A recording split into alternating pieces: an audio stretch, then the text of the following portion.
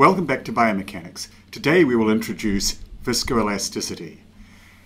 As we have seen, soft tissues and cells exhibit several anelastic properties, including hysteresis during loading and unloading, stress relaxation at constant strain, creep at constant stress, and strain rate dependence. In general, we can say that stress in soft tissues depends on the strain and the history of the strain.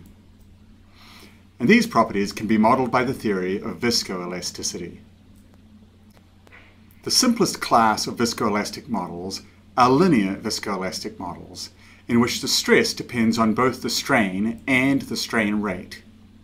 So T is a function of epsilon and epsilon dot. Examples of models like this are the Maxwell fluid model, modeled as an elastic spring in series with a viscous syringe, a Voigt solid model, modeled as an elastic spring in parallel with a viscous syringe, and a Kelvin solid model, modeled as a Maxwell fluid in parallel with an elastic spring. In these models, the spring represents the elastic stress, which depends on the strain, and the syringe represents the viscous stress, which depends on the strain rate. Strains add in series. For example, the strain in this Maxwell fluid is the sum of epsilon 1, the strain in the syringe, and epsilon 2, the strain in the spring. And the stresses in series are equal, so the stress in the syringe and the stress in this spring are the same because they're in series. In parallel, stresses add, so in the Voigt solid, the stress in the syringe adds to the stress in the spring, to be the total stress, T1 plus T2, whereas it's the strains that are the same in each side. So we can use these rules to derive equations for these different linear viscoelastic models. Let's start with the Maxwell fluid model. The total strain in the model is epsilon 1, the strain in the syringe, plus epsilon 2, the strain in the spring. So therefore the total strain rate must be the strain rate in the spring plus the strain rate in the syringe or dashpot. Therefore epsilon dot is epsilon 2 dot plus epsilon 1 dot. Now in the spring, epsilon 2 is related to T by E, the elastic constant. So therefore epsilon 2 dot must be T dot over E. In the dashpot, T is related to epsilon 1 dot, the rate of strain, by mu, the viscous coefficient. So epsilon 1 dot is T over mu.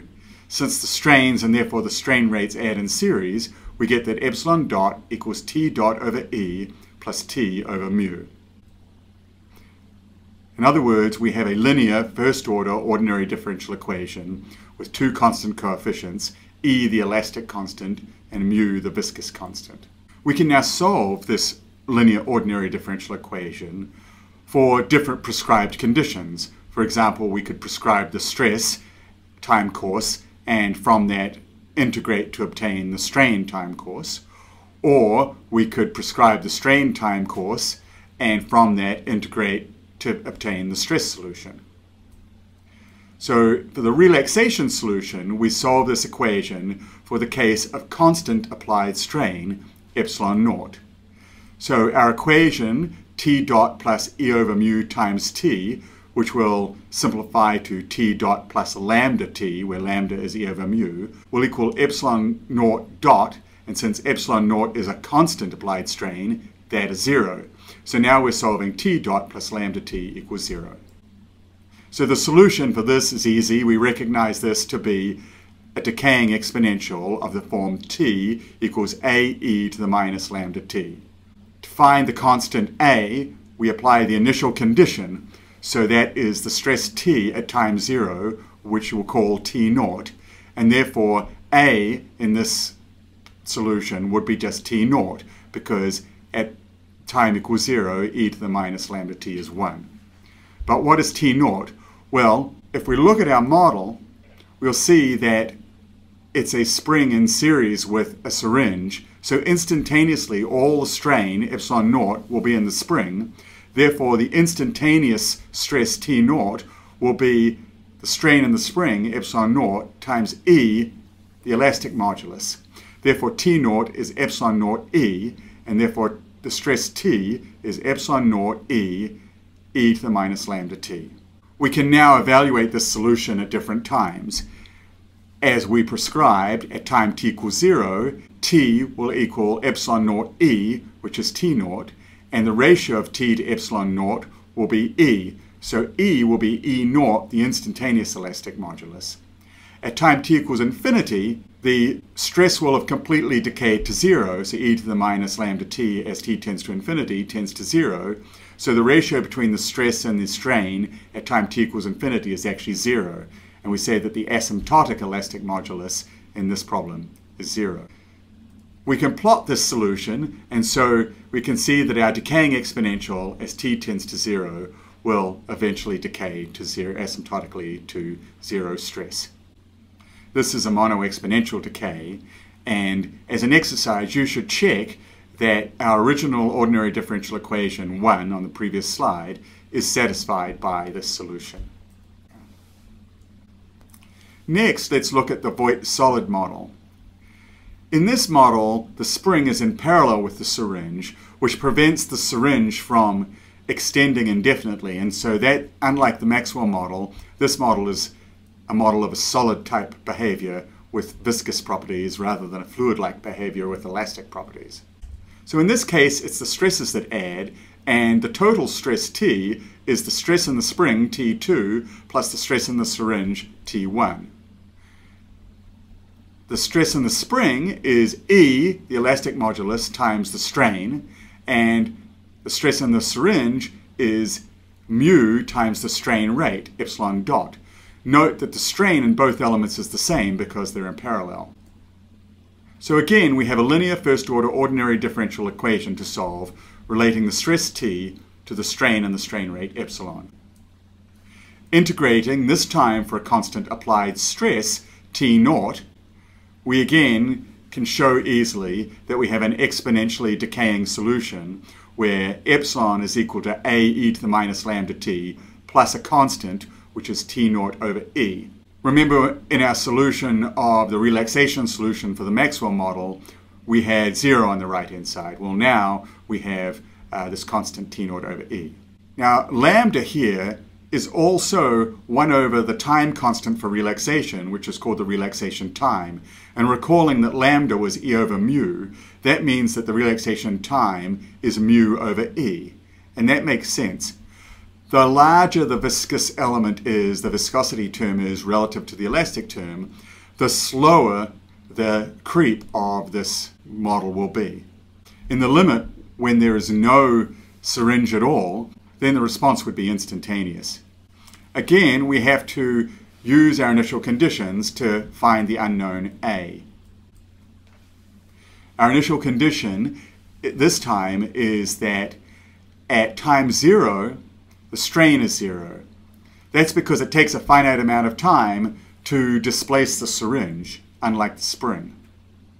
So therefore, epsilon 0 equals A plus T naught over E equals 0, and therefore A is equal to minus T naught over E. So therefore, the solution becomes epsilon equals T naught over E times 1 minus E to the minus E over mu times T. So this is the creep solution where we see the strain now starts at 0 and it increases for a constant stress with a decreasing rate in an exponential fashion.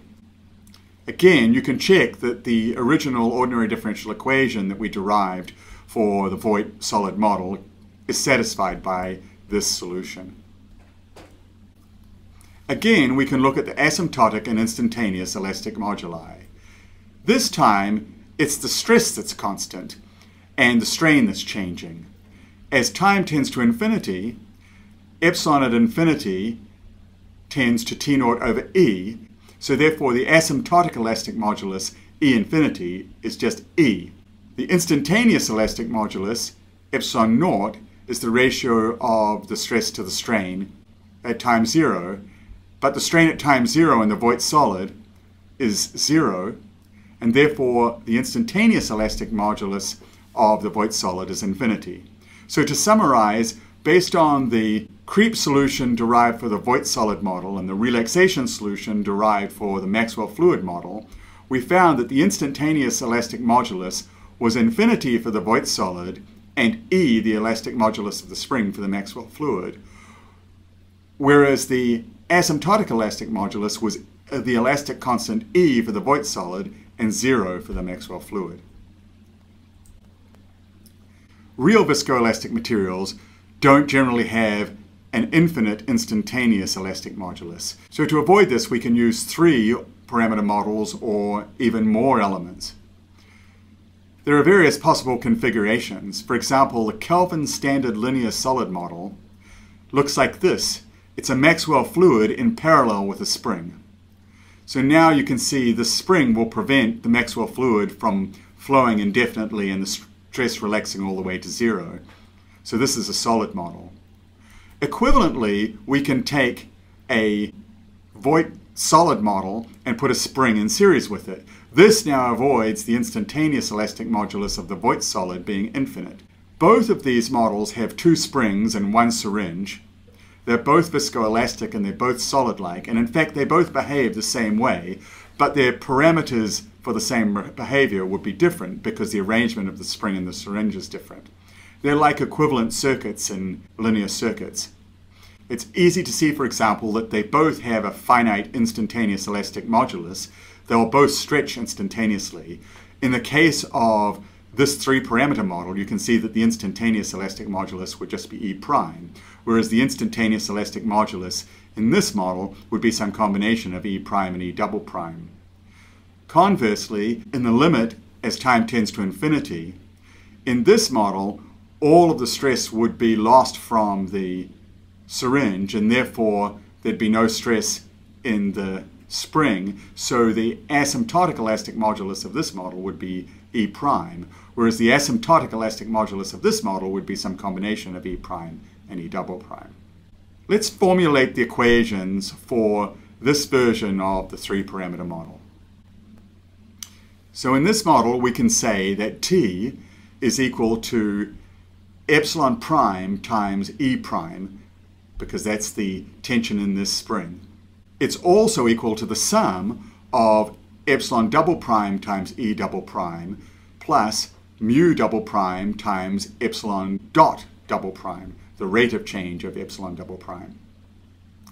Now we know that the total strain epsilon is epsilon prime plus epsilon double prime, and therefore the total strain rate epsilon dot is epsilon prime dot plus epsilon double prime dot. We can therefore use these relations to combine these terms and write that epsilon dot must equal T dot over epsilon prime, because epsilon prime is equal to T over E, so epsilon prime dot must be T dot over E prime. And then that will add to epsilon double prime dot, which we can see is T minus E double prime times epsilon double prime divided by mu double prime. So we get, therefore, that epsilon dot is equal to T over E prime plus T minus E double prime times, now substituting in terms of epsilon, this would be epsilon double prime is epsilon minus epsilon prime, and epsilon prime is T over E prime, so we get T minus E double prime times epsilon minus T over E prime, all divided by mu double prime. Then we can rearrange that to write that E prime plus E double prime times T plus mu double prime times T dot is equal to E prime plus E double prime times epsilon plus E prime times mu double prime times epsilon dot. So again, we have a linear first-order ordinary differential equation relating T and its first derivative to epsilon and its first derivative. So this is the slightly more general case than the previous two, where we had either T being a function of E and epsilon dot, or epsilon being a function of T and T dot. So in general, we can say that stress and stress rate are a function of strain and strain rate in these linear viscoelastic models. Now, in order to solve this, we need to specify either the stress or the strain. So if we specify the time course of the strain, then we'll be able to evaluate epsilon and epsilon dot and this will become a known right-hand side, and we'll have a first-order ordinary differential equation to solve for t. Conversely, if we know the stress and not the strain time course, we can prescribe here t and t dot, and then we'll have a first-order ordinary differential equation in terms of epsilon and epsilon dot. So, for example, in the case of creep, we specify that the stress is constant. So the stress is equal to t naught, or more precisely, it's equal to t naught times u of t, where u of t is the unit step function, because the stress will actually change from 0 to t naught at time 0. The unit step function is the function that goes from 0 to 1 at time t equals 0. And so we can then plug that in to one side of the equation and then solve the resulting first order ordinary differential equation for the strain time course epsilon, which turns out to be t naught over e prime times e prime plus e double prime times 1 minus e to the minus lambda t, all over mu double prime times lambda plus e to the minus lambda t. Now, this is obviously a little more complicated than the previous solutions, but mathematically it's exactly the same class of problem. We simply know that this is going to have an exponential, and we solve for the constants using the known initial conditions. We know that lambda is e over mu, so therefore this simplifies to t naught over e prime times e prime plus e double prime over e double prime times 1 minus e to the minus lambda t plus e to the minus lambda t. And this solution, when the stress is a step function, is called the creep function c of t. And if we divide the creep function by the magnitude of the initial strain, epsilon naught, which in this case is no longer 0, then the resulting function, normalized function, is called j of t, the reduced creep function. And again, the time constant, 1 over lambda, is mu double prime over e double prime, or the rate constant lambda is e double prime over mu double prime. Looking at the case where t equals 0, we therefore get that epsilon naught would be equal to t naught over e naught by definition, where e naught is the instantaneous elastic modulus.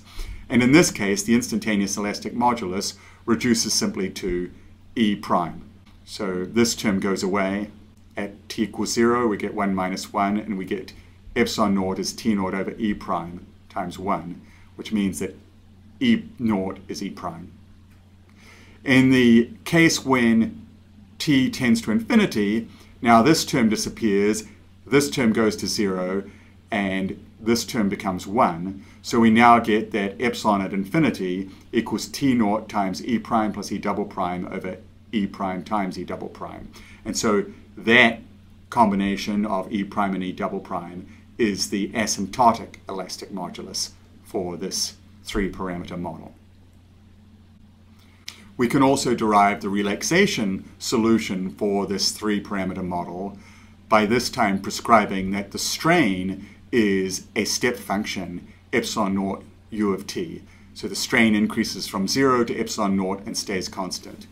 Again, we get an exponential solution, and it takes the form e prime e double prime over e prime plus e double prime times epsilon naught times 1 minus e to the minus e prime plus e double prime over mu double prime times t plus t naught e to the minus e prime plus e double prime over mu double prime times t. This is called the relaxation function k of t.